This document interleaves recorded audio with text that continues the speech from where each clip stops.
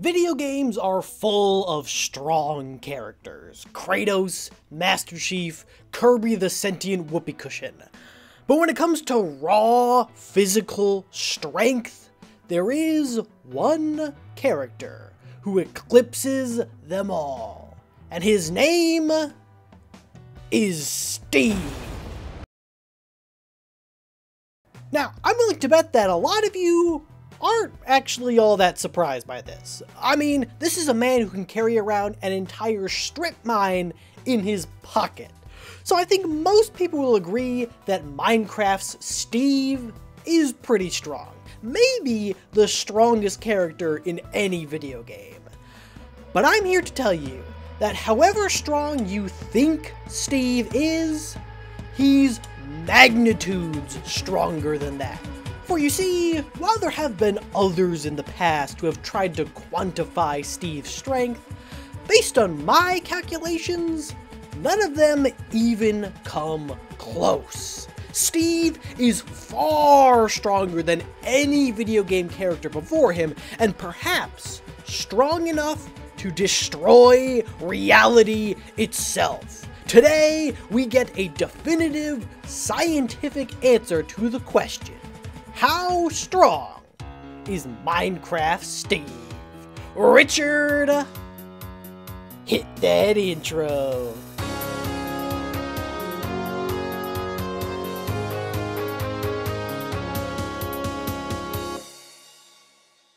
For all two of you who haven't played Minecraft yet, the main reason why Steve is so strong is because he can carry a lot of stuff. In the game, you have 36 spaces in your inventory that you can use to carry any object in the game. Certain items like tools and armor take up a slot all on their own, but the vast majority of blocks and objects can stack, meaning that each slot can hold 64 individual items of the same type. At 64 blocks per slot and 36 slots, that's a total of 2,304 items that Steve can carry. That's an absolutely insane number of blocks to cram in your pockets, but believe it or not, we can do even better. There's an item in the game known as a shulker box, which is basically like a portable chest. Each shulker box has 27 slots that you can fill with item stacks, and once it's full, you can break the box and carry it and all those items around yourself. Now, unfortunately, you can't stack full shulker boxes, but even still, that means that Steve can carry a total of 36 shulker boxes, each containing 27 stacks of 64 blocks for a grand total of 62,208 items. Carrying that many cotton balls would be impressive, but if we want to find the true limit of Steve's strength, then our next step is pretty simple. We just need to find the heaviest stackable block in Minecraft. After doing some research, it turns out that the heaviest naturally occurring block type in Minecraft is gold. In real life, gold has a density of 19,300 kilograms per meter cubed. Assuming that each block in Minecraft is 1 meter cubed in volume, even though you could make the argument that they're microscopic, that means that each gold block has a mass of 19,300 kilograms, or 42,549 pounds. And remember, Steve is capable of carrying around 62,208 gold blocks at once, meaning that an inventory full of gold is gonna weigh 1,200,614,400 kilograms, or 2.6 billion pounds. And just for fun, at the current price of around $85,000 per kilogram of gold, that's a cool $102 trillion, or roughly a quarter of all the world's wealth. Not too shabby. Now, this is assuming that the weight of the shulker boxes themselves is negligible, which, to be honest, compared to the 73 million pounds of gold inside each one, they are. So yeah, Steve is pretty freaking strong. And we're just getting started. While gold may be the heaviest naturally occurring element in Minecraft, it's not the heaviest block. In fact, it's far from it. But then, what is? Could it be the mysterious redstone? The hellish netherrack? One of the 3 billion wood types? No, it turns out that in a game with hundreds of fantastic metals and materials, the heaviest block in the game is an ice cube. In real life, ice has a density of 917 kilograms per meter cubed. Again, assuming that Minecraft's block is a meter long, that means that one ice block has a mass of 917 kilograms. Heavy, to be sure, but far from what we calculated for gold. But if you head over to your crafting table, you'll find that you can combine 9 ice blocks together to get a new item called packed ice. Now, we're gonna assume that this block is exactly what it says and is simply 9 ice blocks packed together into a 1 meter cube. In other words, we're not losing any ice in the crafting process. Realistically, it's very possible that some ice is being shaved off, but it's more fun this way.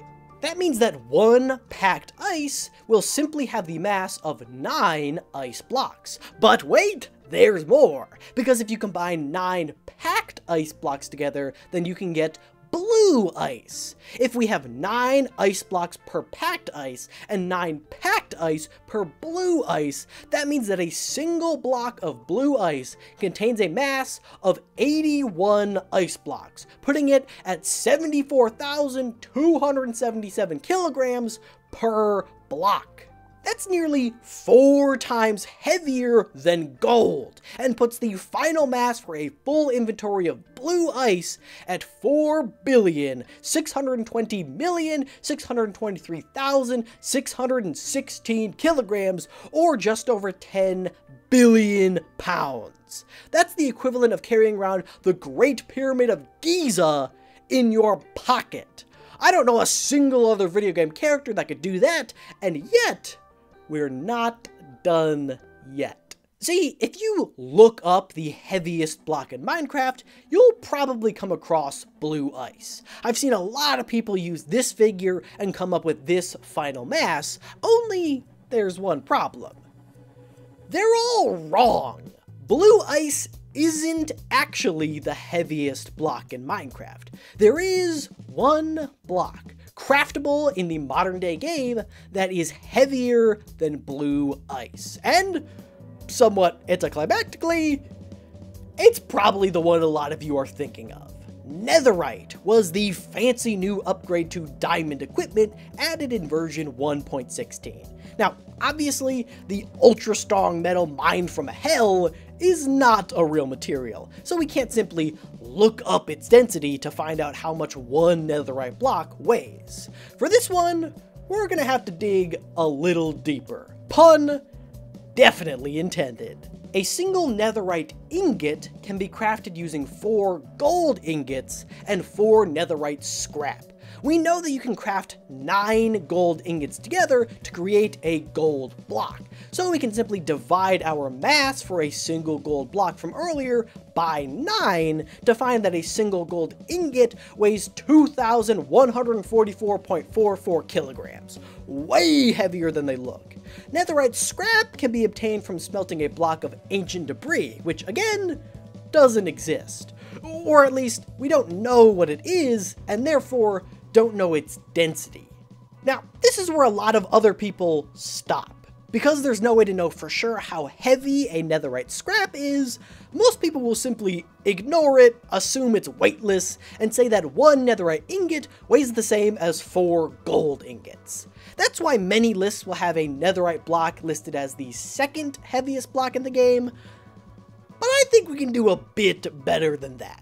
We may not know the exact weight of an ancient debris block, but if we can find a real-world material with similar properties, then we can get a pretty good estimate. So, what are some of the properties of ancient debris? Well, on a surface level, we know that they are dark brown to black in color. They are also some of the few blocks in the game that are immune to explosions, meaning they must have a high thermal shock resistance and be very strong.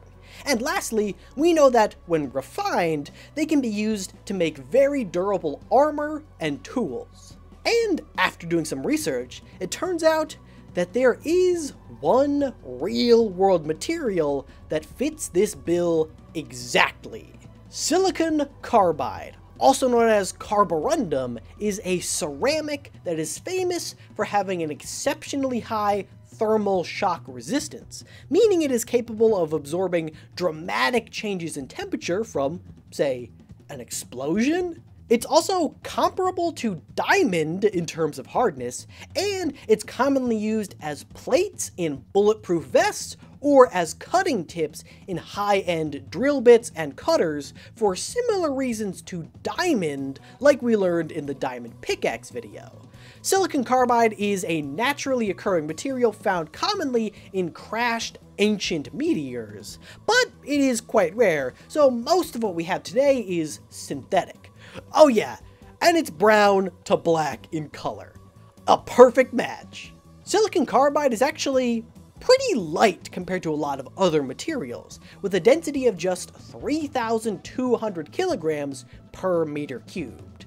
I'm going to assume that an ancient debris block is pure silicon carbide, and when you smelt it down, it all gets condensed into the netherite scrap. This probably isn't exactly true. If it's debris, then there's probably some other heavier materials mixed in there, but without an exact way to quantify it, this is the best we can do.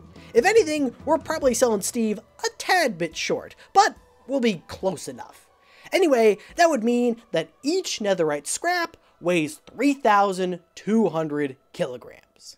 So, going back to our crafting recipe from before, one netherite ingot is comprised of 4 netherite scrap, each weighing 3,200 kilograms, or around 7,000 pounds, and 4 gold ingots, each weighing 2,144 kilograms, or 4,700 pounds. If you then combine 9 netherite ingots together, you can get a netherite block, which, doing all the math, would weigh 192,420 kilograms, over twice as much as blue ice.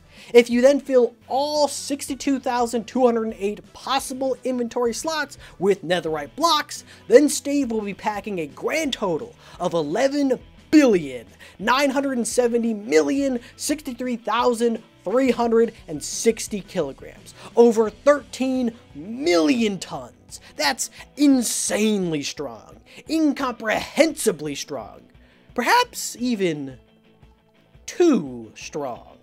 Perhaps the only thing more impressive than Steve's raw power is the fact that he's able to fit all this stuff on his person. I mean, this guy has somehow managed to cram 24 Olympic swimming pools worth of heavy stone into a space of only 2 blocks. And the more cosmically inclined among you might be curious. When you cram too much material into a small enough space, it will create a black hole, an object with a gravitational field so strong that not even light can escape it. So, only one question remains. Would cramming nearly 12 billion kilograms of netherite into the space of only one Steve be enough to create a black hole and doom the Minecraft world to a crushing death? Well, in order to find out if a given amount of mass will form a black hole, you need to calculate its Schwarzschild radius. If that amount of mass is compressed into a sphere with a radius less than this, then it will form a black hole. Finding it is actually pretty simple. You just need to multiply your mass by twice the gravitational constant, which is always equal to this number, and then divide that by the speed of light squared. So all we need to do is plug in our mass and find that in order for our full netherite inventory to form a black hole, it would need to be condensed to a sphere with a radius of 1.7 times 10 to the negative 17 meters, or around 47 times smaller than a single proton. I don't know how small Steve's pockets are, but I can say for certain that they're not that small.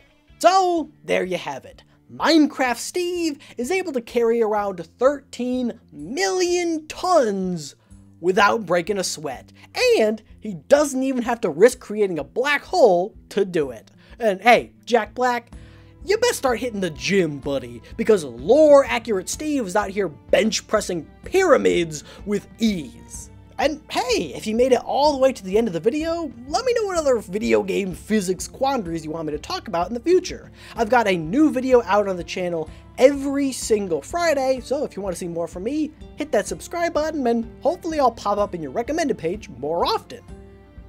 Huh. I feel like these videos end with some sort of insane bit, but I don't know, this outro seemed pretty tame for once. I don't know, I guess I'll just...